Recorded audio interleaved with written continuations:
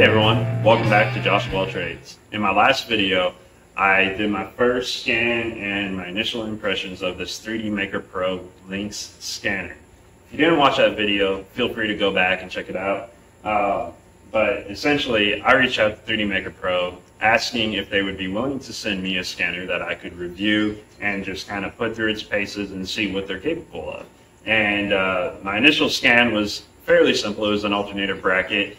I was more or less impressed with the data that it took, especially for the price. And now I really want to put this scanner to the test by scanning this engine and transmission combo, scanning the engine bay and trans tunnel of that car, and using that data to create a 3D digital assembly and drive the design of the engine mounts, the transmission mounts, the oil pan, as well as check for interferences and other issues that I may run into, which I'm sure I will. So in today's video, what I'm going to do is scan this motor, show you the process, and go through getting the 3D data assembled into one model so that you have a mesh representing this transmission and engine combo.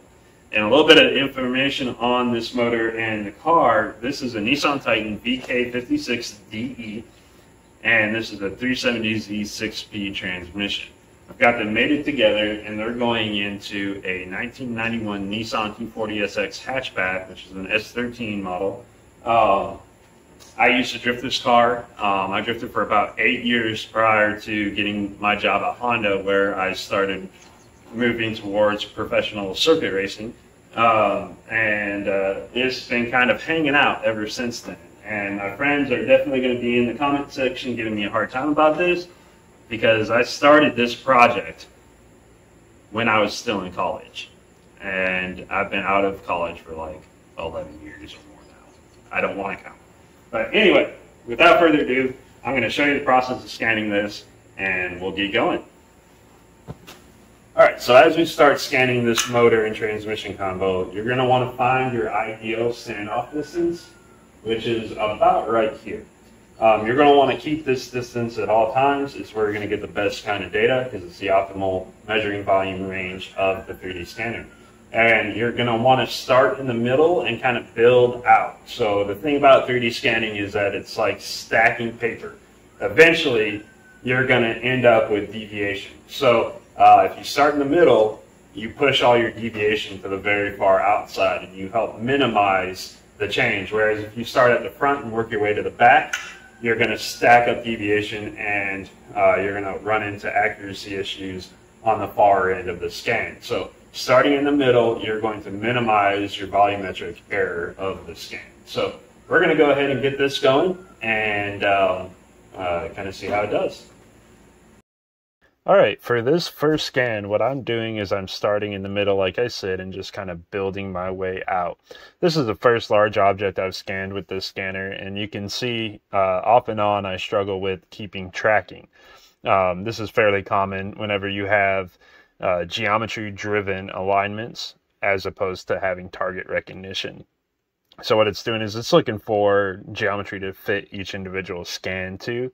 But you can see as long as you move slow, it does fairly well, but any quick or large movements, it has a hard time tracking that sort of thing. So it's got a measuring volume of about 250 millimeters by 400 millimeters, and that's fairly small for scanning larger things. As you can see, you can definitely do it. You just have to kind of take your time. And as I start scanning this transmission, I end up with some overlapping data that I'll have to address here in just a second.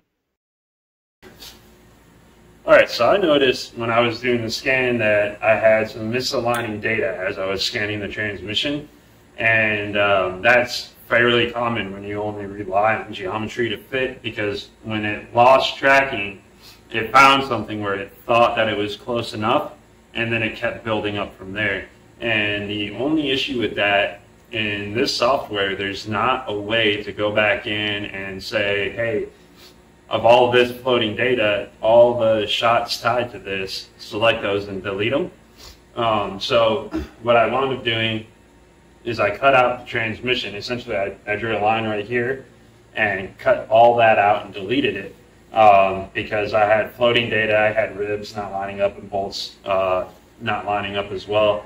That kind of stuff you want to catch and stop.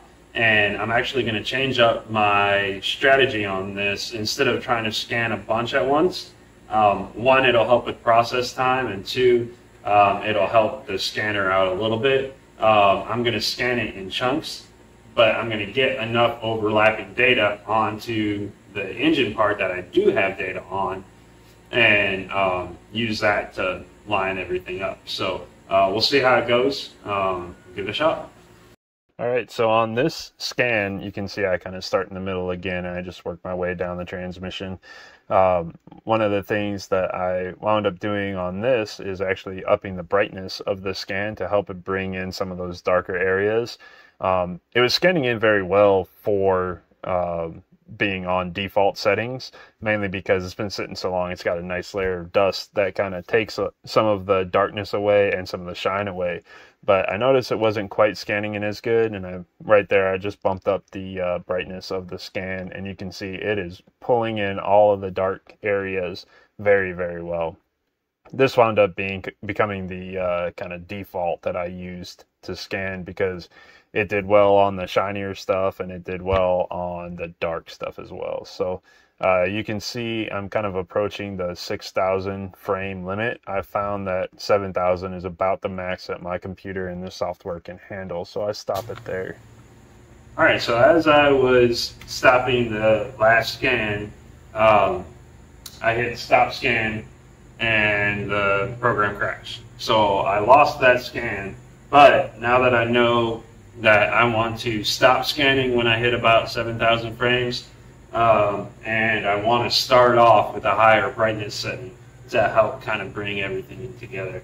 So I'm actually going to attempt to do that again, and again I'm going to start in the middle and kind of build my way out, and we'll go from there. All right, so take two. Kind of using the same strategy I've been using, starting in the middle, working my way out, and you can see immediately the data coming in is a lot better with the higher brightness settings. Biggest thing that I've learned doing this is that you have to be very careful with your movements in order not to lose tracking, and if you do lose tracking, it has to go back to the area that has the most data, which I found is pretty much exactly where you first started. And so this scan, as you can see, is going super well. It's pulling in a lot of really good data. Those pulleys were black and shiny, and you can see it pulled them in no problem. And right there, wrapping around anything while you're 3D scanning is always a trick. So you want to make sure that you have good data as you transition from one side to the other, and if you can slow that down, it'll turn out pretty good. So here is that scan you just watched me do. You can see it's scanned in very well. What you're seeing here, the kind of like messiness, is point cloud noise. There'll be floating little points, things like that from reflections. The higher your brightness, the more kind of floating data that you're going to get. That's fairly common with the raw point cloud data. As you process it, the software does a noise reduction and overall mesh cleanup. But you can see with that higher brightness, I was able to pull in the valve covers, the adapter plate, and the shifter cover, all of which are black and or shiny, which is notoriously very difficult to scan. Even these pulleys, you know, all of those were painted black and shiny. And so that stuff scanned in very well. I'm sure the layer of dust from years of sitting definitely helped with that. But overall, even in the cleaned off areas, it scanned in very well. So I'm fairly happy with this. I've got a couple more scans that I need to do at this point, so I'm just going to cue them up into an epic scanning montage.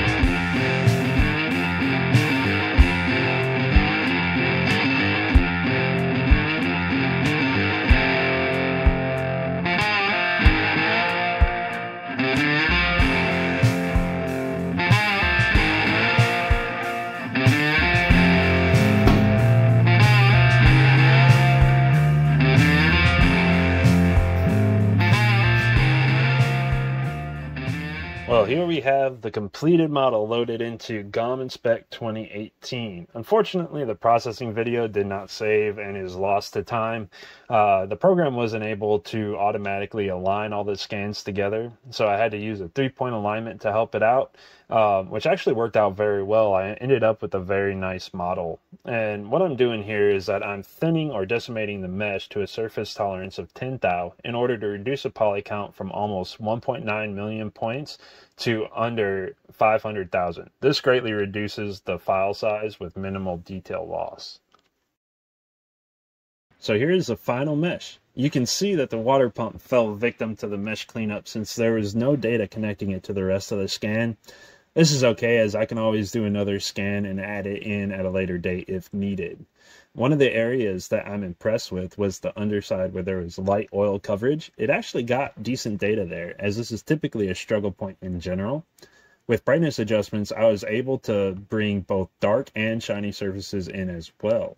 One other trouble spot was the drive shaft collar got some overlapped and offset data. This is probably due to a scan floating in space with poor alignment.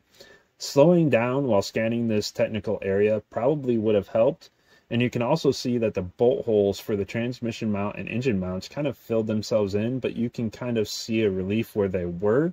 In order to get exact location, I'll go back and rescan that area with bolts installed to get their locations. But overall, this is a very detailed and usable scan with minimal areas needing rescanning.